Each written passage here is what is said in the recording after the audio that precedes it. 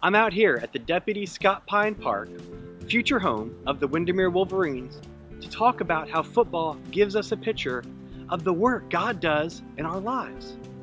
Hey, it's Brian from Citrus Church coming to you with your weekly refresher video. If you enjoy these videos, tap the like button below and see them each week in your newsfeed. I became a Christian in my senior year of high school. The excitement and anticipation level was like a kickoff. In the weeks after that kickoff, I was asking my friends and leaders, so now what? Is that all there is to being a follower of Jesus? Steve Harper says, you can't have a football game without a kickoff, but you still have 4 quarters to play. Becoming a Christian is not a static one-time event in our lives. It is 4 quarters of experiencing God's presence, transforming us to live like Jesus lived. This transforming growth happens when we run the plays of Jesus. When we pray, read scripture, worship, connect with other Christians.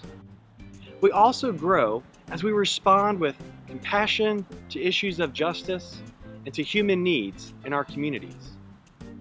God kicks off grace. We receive it and we launch into running the plays of Jesus.